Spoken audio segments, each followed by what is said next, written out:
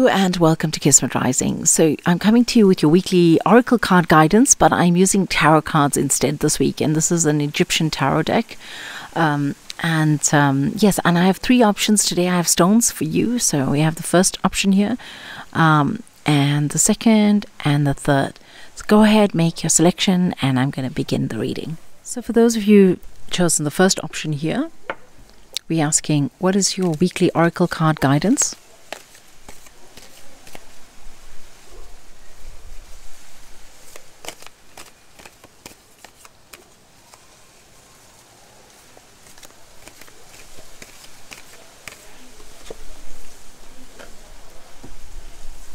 And so we have the card Seven of Cups, okay?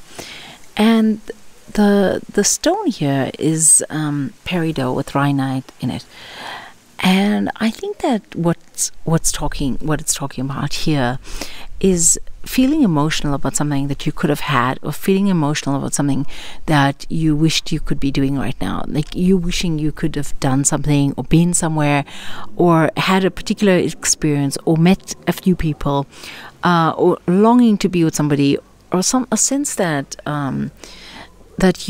there's a sense of dissatisfaction with your current environment, but from an emotional point of view, not from a practical point of view. So it doesn't have to do with perhaps the accommodation that you have is not really suitable, or that your work is not really suitable, or something like this. It's more like there's a kind of a longing to have something, or to be somewhere, a longing to be with someone, like in the way the Portuguese or the Brazilian Portuguese would say saudade, or the German would say fernweh. It's a kind of a feeling of longing, and it could be for anything, to be a certain place, to be with certain people, to do something. It's a sense of deep sadness because of not being able to do that. But the sadness is quite deep, and it's not on the surface level, so you won't necessarily feel that. But that's where this feeling is coming from, this longing. And I think that it's a sense that this is the healer stone. This is a stone that one uses to protect oneself when one's healing. And I think that here it's important to actually work with yourself and heal that. And I would suggest that you work with some kind of meditation where you are working directly with this emotion, that whatever emotion that is primary for you at this time, that might be blocking your path to happiness and joy during this time, that you do a meditation that helps you work with that and heal that and release that. Alternatively, you could do some kind of healing on yourself, like some kind of quantum healing or Reiki healing, whatever kind of healing you do, craniosacral, shiatsu, all these things. Well, qigong, qigong, I think, as well as acupuncture might all help to release or work through this energy.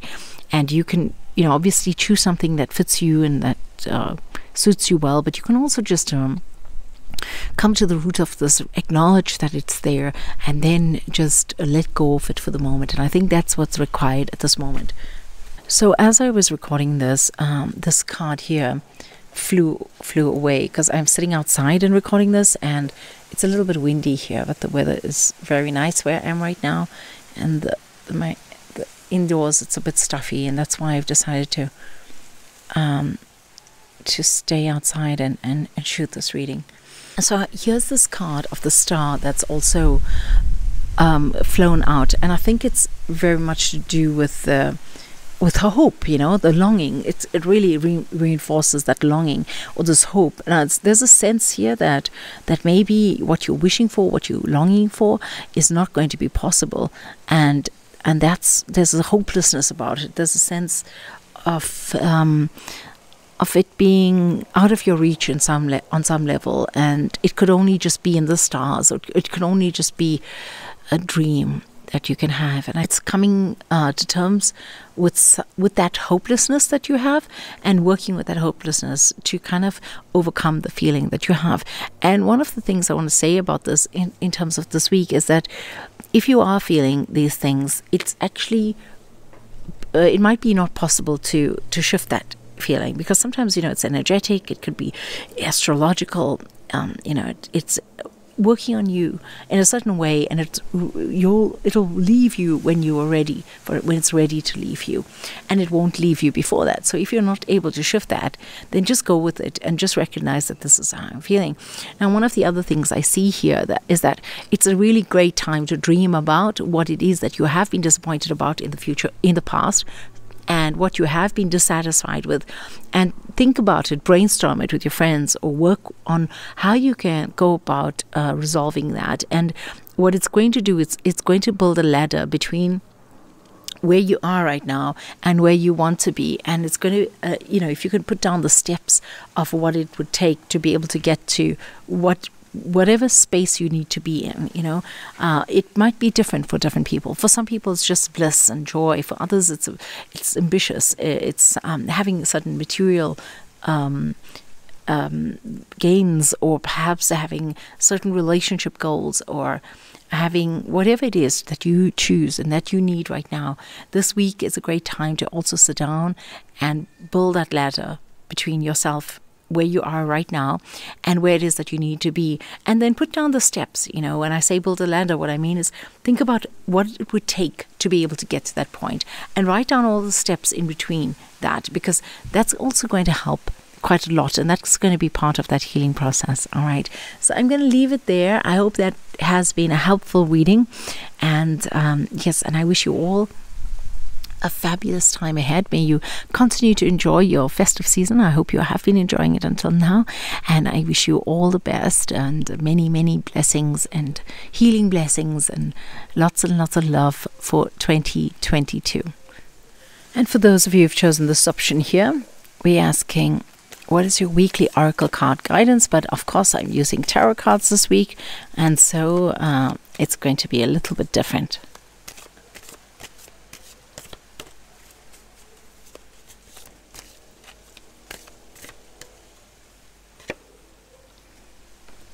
I'm going to go ahead and just shuffle the cards a little bit more and see if there's anything else that comes up.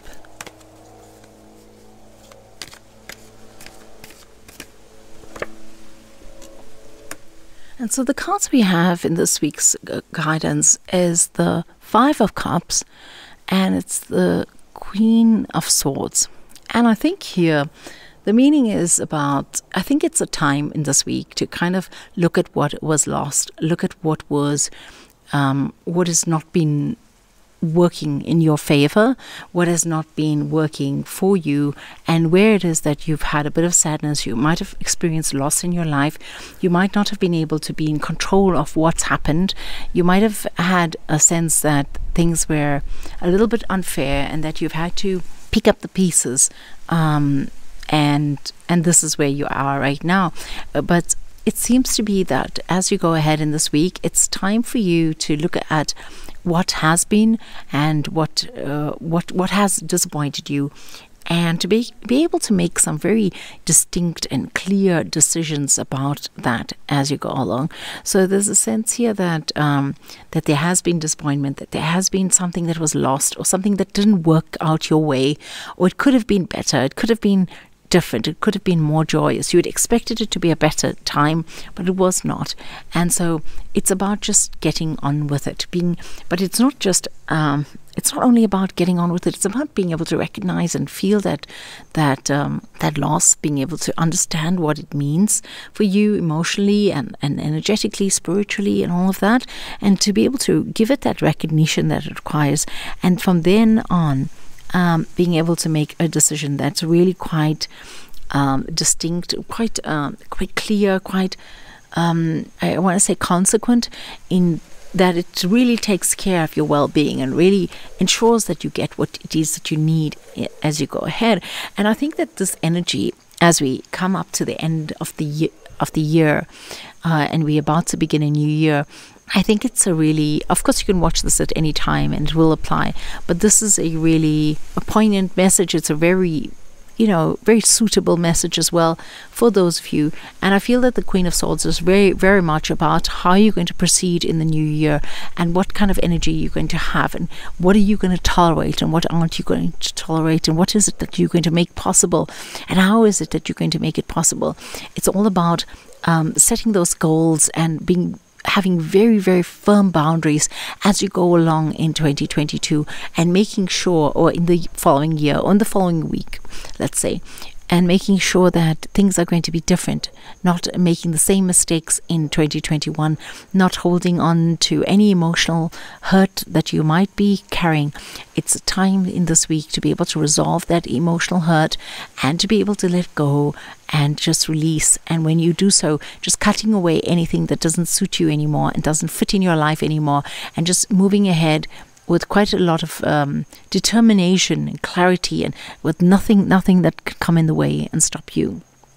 And so I think that it's very much about a week like that. I feel also that as you do that, it's not only about nursing wounds or working with yourself on an emotional level. It's also about being able to form that bridge between the emotional and what is energetic or spiritual, and what is the result of it. It feels to me like very often swords cards are very much about the mind, the mentality, the thought. But here it feels to me like these two cards and this here forms a bridge, and it's all about being able to reconcile the emotional with the spiritual and being wise, having wisdom that comes with it. And so I feel here that is a big part of this week as well. And I'm going to leave it there. I hope that has been a helpful message. And I just want to wish you a fabulous 2022. May you have all that you desire. May you be healthy and well and free. And yes, all the best to you. And may you have a good week as you go along. Many blessings to you all. So for those of you who've chosen this option here, we're asking, what is your weekly guidance? And I'm using tarot cards this week, and it's going to be quite different, I guess, in some ways, but I think it might also be quite nice for you to have a different kind of reading as we come to the end of this year and we round things up and we prepare for the rest for the next year. And of course, if you are visiting this reading at another point, it's absolutely fine. It will apply. But I am doing this reading for my regular viewers on the week that's leading up to the new year of 2022.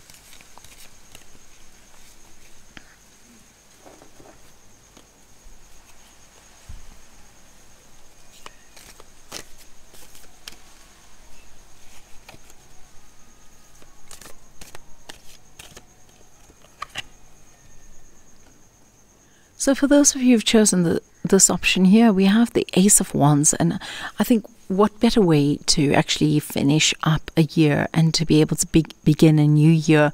I think that you're really charging forth and you're really working towards something that you desire, and without realizing it, you are burning up what you're leaving behind, but not in a way that's malicious or with ill intent or with insensitivity. It's more so that you're clarity and your vision is so pure that you're able to really burn through anything that's a distraction right now. And it's really interesting because you have a very cooling vibration card here, something that's really almost quite different in a way from this energy. And I think that it's really important to guide yourself as you go ahead. You might have great plans for the year ahead. You might have quite a lot of motivation and energy and ambition behind yourself right now. But I think here, as you go along in this week, what it's important to do is to allow yourself to be guided and to be not grounded necessarily, but making choices with a great deal of wisdom and a good dose of realism as you go ahead. So not just to get lost in the clouds in a way where you kind of kind of get caught up in whatever it is that you're thinking about, and allow that to lead you, allow the excitement to kind of cloud what's really going on, but rather to continue with what you're doing, but with a good dose of reality.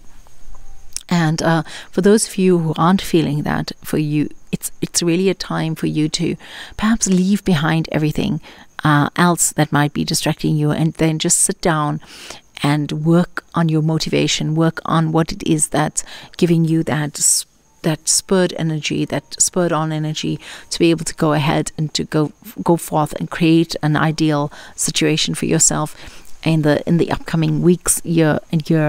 I think that it's also a time where there's a boundless energy and really an amazing time to explore and to perhaps even travel for you. And if you're not able to travel physically or geographically, it's also a time to travel inward. It could be a time when you are really able to tap into a particular energy in yourself where you feel that, the stars have aligned and things are really working your way.